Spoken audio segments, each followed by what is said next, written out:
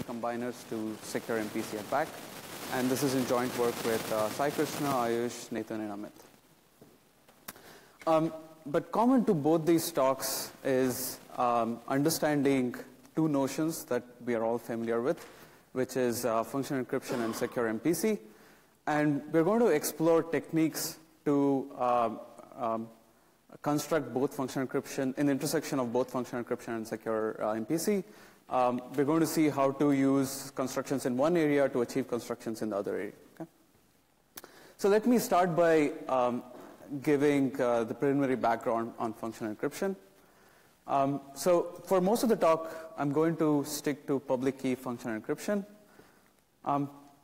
FE is a generalization of standard public key encryption that additionally has a key generation algorithm.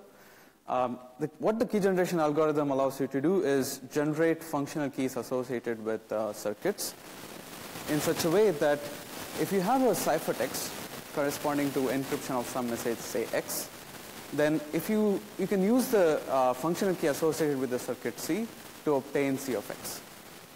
Okay? So functional encryption gives more fine-grained access to encrypted data. In the case of standard public key encryption, either you can get the whole message or nothing. And the security guarantee roughly says the following. The adversary is allowed to submit challenge message query X0 and X1. And he's also allowed to submit functional queries corresponding to circuit C1 through CQ. And the challenger responds back with either encryption of X0 or encryption of X1. And the challenger also gives functional keys associated with the circuit C1 through CQ. Okay? And the goal of the game is for the adversary to be able to distinguish between these two experiments. Okay? So as stated, this doesn't make sense because the adversary could query a circuit that outputs different values on both X0 and X1. So we need to impose an additional restriction that the output of all the circuits on messages X0 should be the same as the output of all the circuits on message X1. Okay? And moreover, we also require that the length of X0 should be the same as the length of X1. Okay? Okay? So FE in the past few years has found many applications in cryptography and beyond. For instance, FE was used to construct indistinguishability obfuscation. It has been used to construct delegation schemes, public key watermarking schemes, hardness of finding a Nash equilibrium, lower bounds for differential privacy, and so on. And last but not the least, it's also useful for constructing secure multi-party computation protocols. Okay? So what is secure MPC? All of you already know this, but it doesn't hurt to recall. Secure MPC is this remarkable notion that allows multiple parties. Each party has its own private input, and they want to come together and jointly compute a function on their private inputs. Okay? And in terms of security guarantee, what we want is, even if the adversary is able to corrupt a subset of the parties, all it should be able to learn are the inputs of the corrupted parties, okay? And the output and nothing else. Okay? And as I mentioned earlier, the goal of both the talks will be to explore the techniques that lie in the intersection between these two notions. And there have already been some works that have studied at the intersection. So for instance, in 2012, GVW showed how to construct bounded-collusion secure functional encryption schemes, starting with the honest majority MPC protocol of BGW. And a few years back, there was also construction of non-interactive MPC in the reusable correlated randomness model from a generalization of FE called multi-input functional encryption. And recently, we also saw how to construct combiners for functional encryption using two-round MPC protocols. Okay, so, and both the works sort of continue this line of research direction. Okay, so let me start with the first part, which is what? Oh, what happened? Was this only this slide, or have been talking this all while?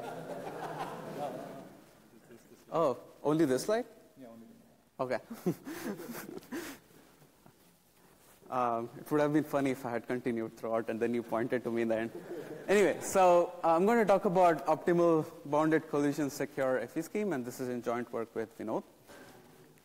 So recall that I defined the security of the FE scheme where the adversary can make Q functional queries, right? So what is this Q, right? A natural question to ask is, how do the parameters of the FE scheme grow with Q? Okay?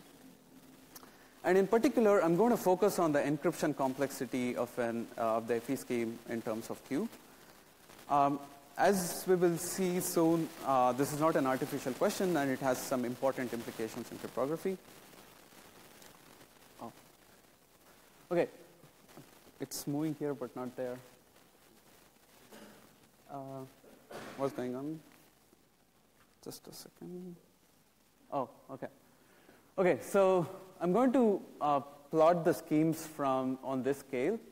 On the left-hand side, you have FE schemes that have encryption complexity that grows polylogarithmic in Q.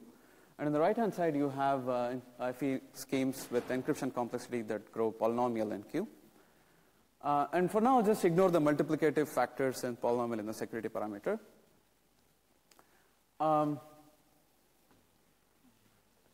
What's going on?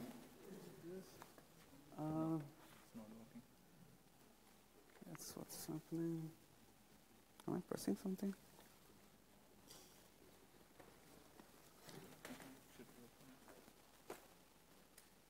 Okay. Okay.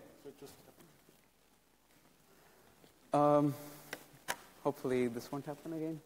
Okay, so on one extreme, we have FE schemes that grow polynomially in Q, and we call these schemes bounded key FE schemes. Bounded key FE schemes have some limited applications, but are still useful for interesting to construct interesting primitives such as public key watermarking schemes. And we know a lot about how to construct such schemes. I mean, we know how to construct it from standard assumptions such as DDH, LW, and so on. And on the other extreme, we have schemes that grow polylogarithmic in Q, and we call such schemes collision-resistant FE schemes. These schemes are even more powerful than bounded key FE schemes. They have a lot more interesting applications. But the drawback is that we only know how to construct these schemes from newer assumptions. And the reason is because this implies indistinguishability obfuscation. If you want to know more about how to construct these schemes from newer assumptions, attend Rachel's talk on Wednesday. And there is a lot to be known in the middle. And in the past few years, there have been works to understand better how the schemes in the middle look like. And very recently, it was shown that if you have a public key FE scheme with encryption complexity that is sublinear in Q, then that is as then that is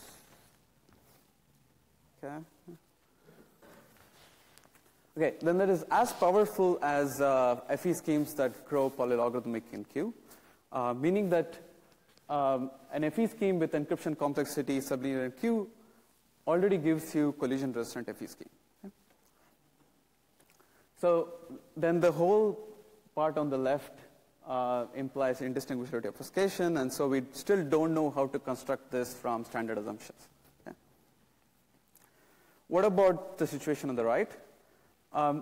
In 2012, GVW gave the first construction of bounded key FE scheme. They showed how to construct FE for polynomial size circuits from weak PRFs in NC1. And currently, we only know how to construct weak PRFs in NC1 from standard assumptions. And but for NC1 circuits, they showed how to construct FE schemes from the minimal assumption of public key encryption. Okay? But the drawback in this scheme was that the encryption complexity was Q to the 4. Okay? And there have been efforts to reduce this dependence on Q since then. So a couple of years back, Shweta and Alon showed how to achieve encryption complexity that was quadratic in Q from learning with errors assumption. Okay? So now we have these two sections. What about the middle? So we didn't know whether the FE schemes with encryption complexity linear in Q was in the red region or in the green region. Okay? And in this work, we showed that linear complexity is actually in the green region. Okay? So we show that assuming public key encryption, which is the minimal assumption, there exists a public key FE scheme for polynomial size circuits with encryption complexity that is linear in Q. Okay? As an added advantage, our scheme also satisfies adaptive security. Adaptive security just says that the adversary can query the functional, can make the functional queries in an adaptive manner. Okay? And moreover, our construction makes black box use of public key encryption. So our work establishes a dichotomy in function encryption. So if you can construct a function encryption scheme that, this should have been opposite. So if you can construct a function encryption scheme that is sublinear in Q, then that would imply I/O. And we show that if you can get a FE scheme that grows linearly in Q, that is equivalent to public key encryption. Okay. And as I said earlier, the previous best known result achieved FE with encryption complexity that was quadratic in Q. And this was only selectively secure and from learning with errors.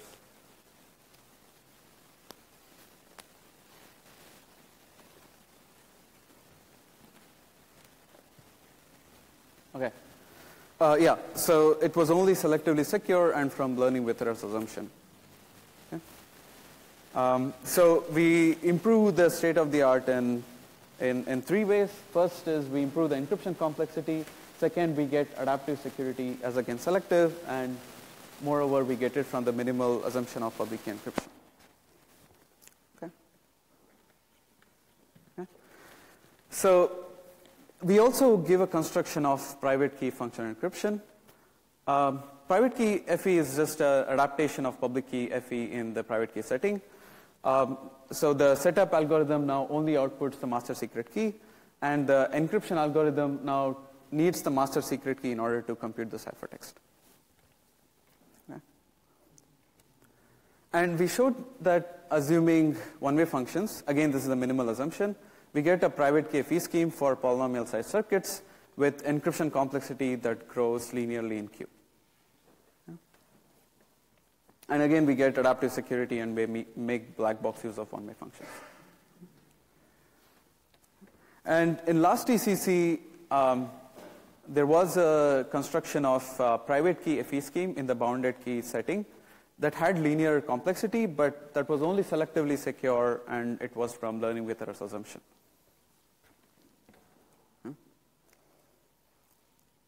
Okay, so for the rest of the talk, I'm going to focus on constructing public key FE schemes. The construction can be very naturally adapted to the private key setting as well. Okay, so the first step, we are going to use public key encryption to construct a bounded key FE scheme that has large encryption complexity, meaning that it has encryption complexity that is arbitrary polynomial in Q. Okay? Recall that GVW only constructed such a scheme from weak PRFs in NC1, and we show how to get it from public key encryption. Okay? And in the second step, we give a generic construction to go from FE schemes with large encryption complexity to FE schemes with linear encryption complexity, meaning that the complexity only grows linearly in Q. And for the first step, we are going to use techniques from secure MPC literature. And the second step is going to be really simple, and it's only going to use elementary tools. Okay? So let me focus on the easier step, which is the second step. And we're going to see how to achieve this. And I'm going to call the FE scheme with large encryption complexity to be the inner scheme, and the FE scheme with linear complexity to be the outer scheme. And in terms of notation, I'm going to use small letters to denote the inner scheme and capital letters to denote the outer scheme. Okay? And in terms of the query bound, I'm going to use T to denote the query bound for the inner scheme, and Q to be the query bound for the outer scheme. Okay? So this is the notation I'm going to use. Okay, so the main idea in this construction is repetition. Okay, so I'm going to take the inner scheme and repeat it many times. Okay, how many times? Q times. Okay, so I'm going to, once I do this, I'm going to get Q public keys and Q secret keys.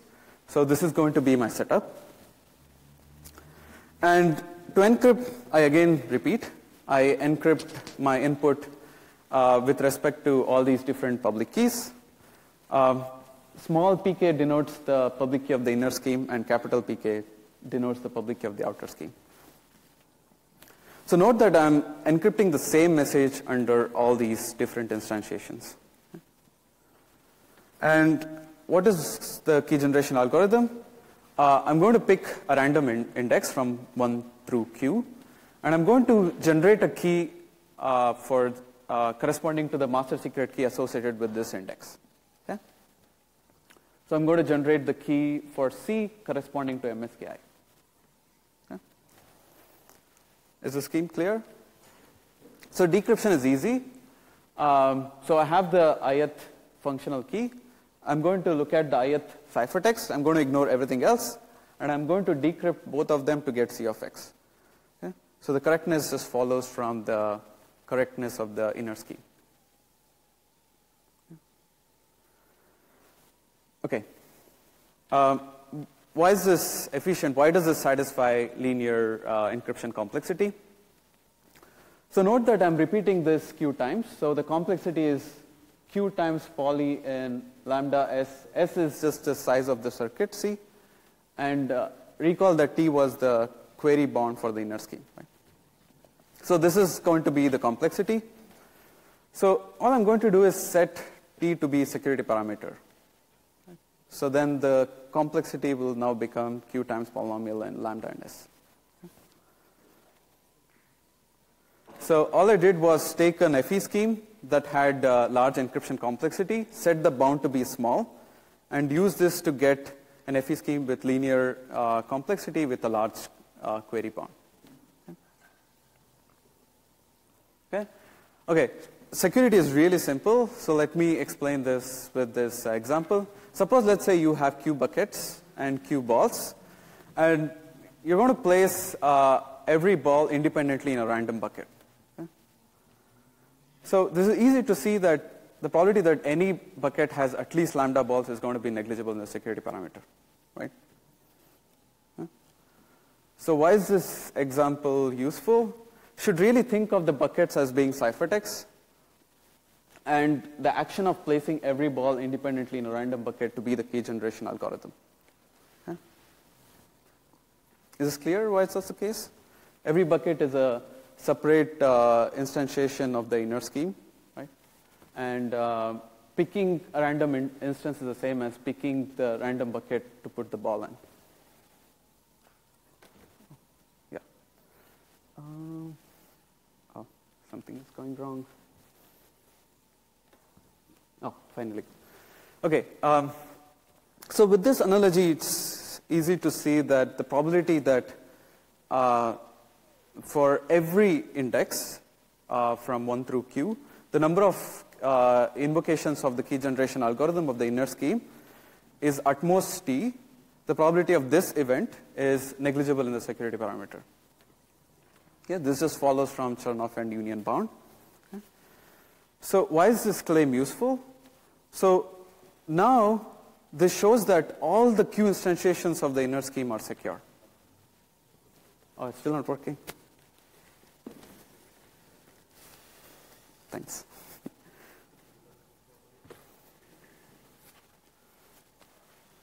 Did I do something? I don't think so. Oh, okay. Okay, so this shows that all the Q instantiations of the inner scheme are secure. If all the instantiations are secure, then the security of the outer scheme should also hold. Okay? That's it. Okay, so this completes the second step. So let me talk about the first step, which is to construct public key FE with large encryption complexity from public key encryption. Okay? As before, I'm going to use the terminology of inner scheme and outer scheme. So I'm going to break the first step into two parts. First, I'm going to start with a public key single key FE scheme for poly-size circuits. We know how to construct this from public key encryption. And we are going to use this scheme to get public key FE for polynomial size circuits in the bounded key setting. Okay? And the encryption complexity of this is going to be large in terms of Q. That's okay because we have already shown how to go from that to linear complexity in the first step. Okay, so I'm going to call the single key FE scheme to be the inner scheme and the one with the large encryption complexity to be the outer scheme. So in terms of notation, I'm going to denote the single key FE scheme to be one FE scheme, and I'm again going to use small letters for the inner scheme and capital letters for the outer scheme. Okay, so to construct this bounded key FE scheme, a natural idea is to just repeat whatever we did in the first step, right? But we are going to instantiate the inner scheme with single key FE scheme. Okay? So we are going to again repeat the inner scheme Q times, encrypt the same message under all the ciphertext, right? And then for key generation, I'm going to pick an index at random and give a key. Okay, so now this no longer works because note that I'm starting with a single key FE scheme. What does this mean? It means that even if the adversary gets two keys corresponding to an instantiation, then the security of that instantiation no longer holds. Okay? And in this case, even if you take two keys, the probability of an adversary obtaining two keys with respect to the same instantiation of the inner scheme is at least 1 over Q. So this is not good enough. So this is where the intuition of GVW is helpful. So they used secure MPC protocol to achieve privacy amplification. So their intuition was as follows. So treat every invocation of the underlying inner scheme as a party in a secure MPC protocol. Okay? And if you're issuing at least two keys for the ith invocation, then that particular instantiation is insecure, and treat this as a corrupted party in the MPC protocol. Okay? So with this intuition, they construct the scheme as follows. So recall that they show how to construct a bounded key FE scheme for NC1 circuits from public key encryption. So now I'm going to start with many instantiations of the inner single key FE scheme.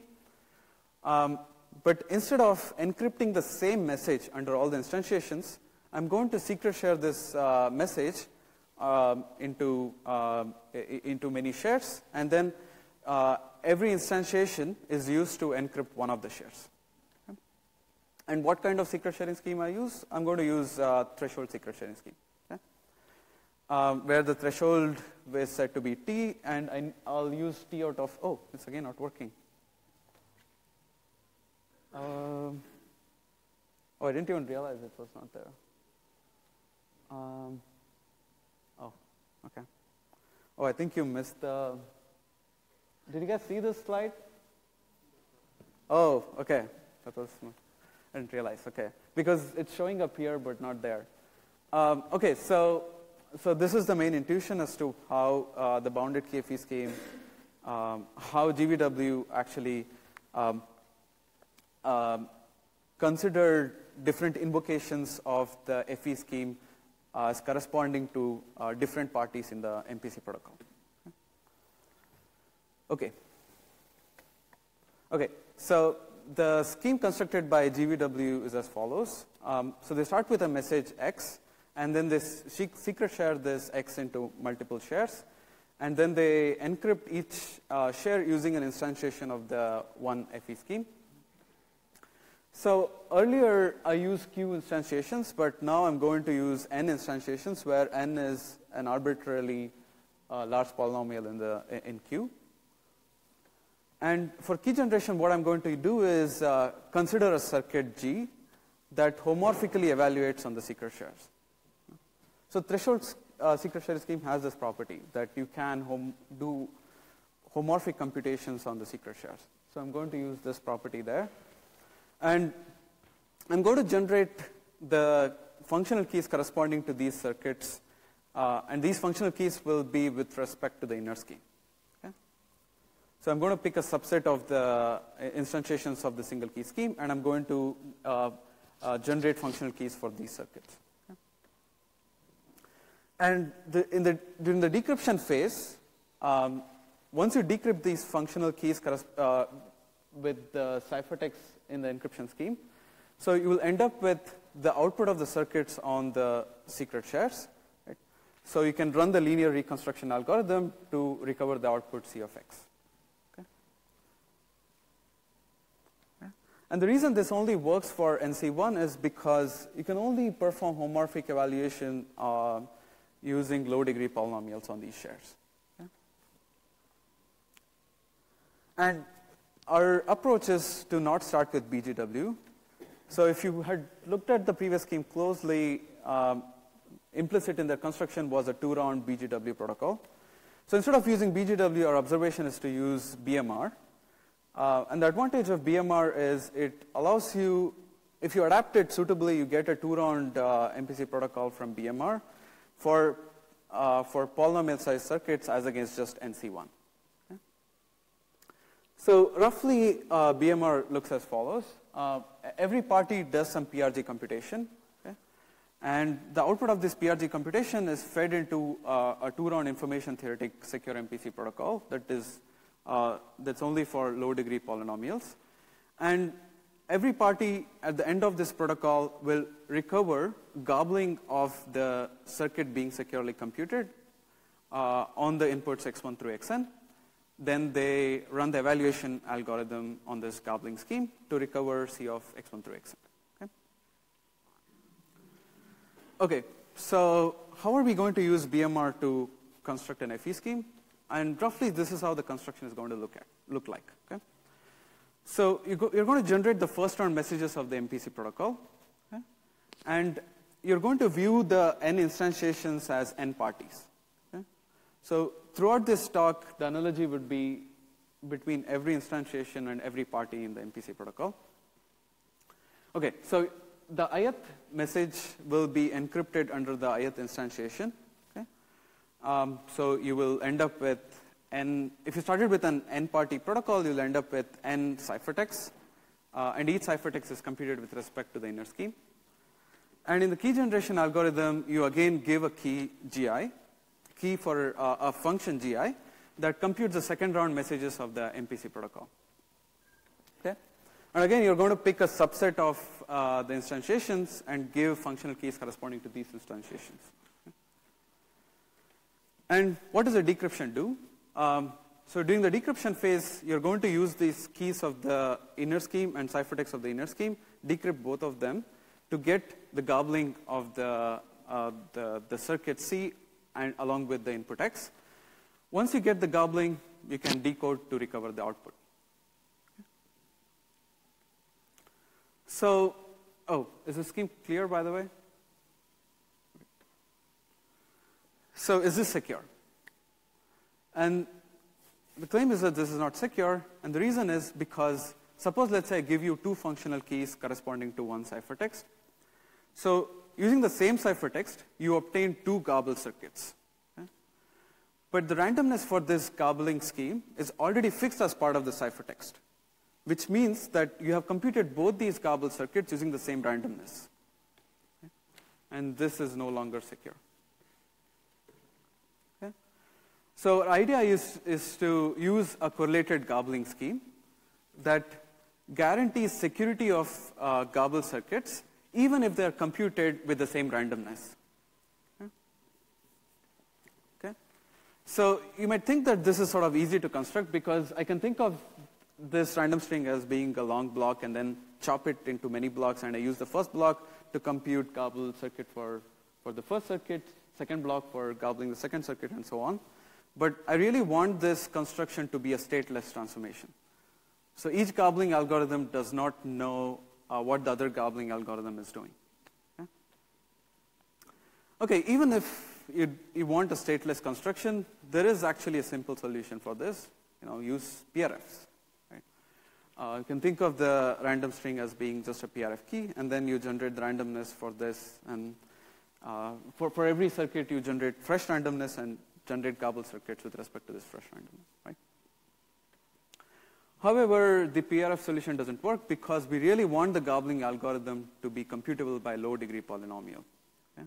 And this is necessary for our construction because we are going to run an information theoretic MPC protocol for the gobbling algorithm. And that's why this has to be low-degree. Okay? And we show that there exist correlated gobbling schemes from one-way functions.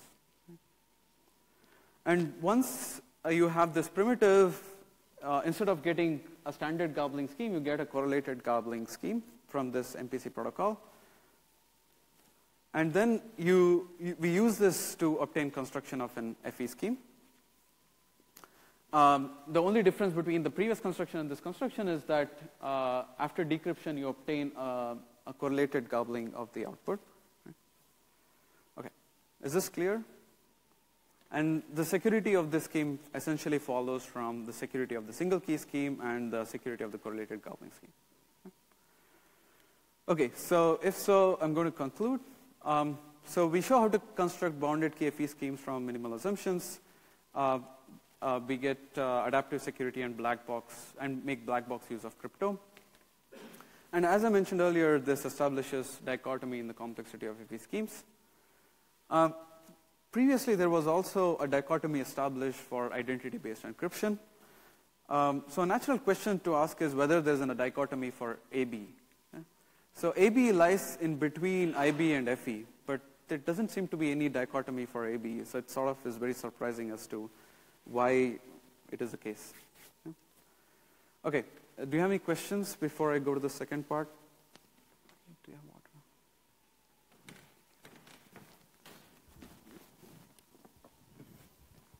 Is the construction black box also in the use of PRG or PRF that you are using? Yeah. We use PRGs and it's black box. We only make black boxes of crypto. Isn't the BMR construction non-black box the use of PRG? No.